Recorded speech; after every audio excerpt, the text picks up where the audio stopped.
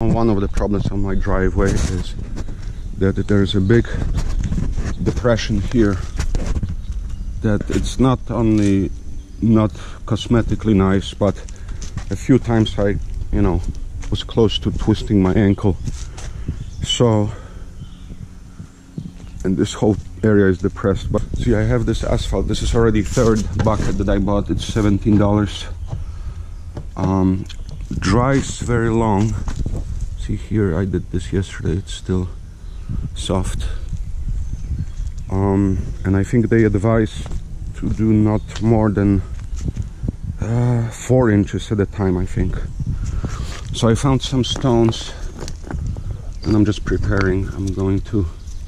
I think I'm gonna remove them, put a thin layer of this asphalt first, fill most of the depression or hole with stones,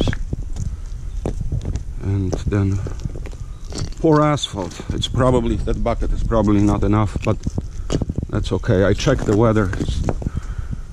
It's not supposed to rain anymore. It rained a little bit this morning. I'm going to remove some stones that I need, but there's a hornet's nest, so I dressed appropriately. Couple layers, mask, long pants. So there were two big families of turkeys this morning.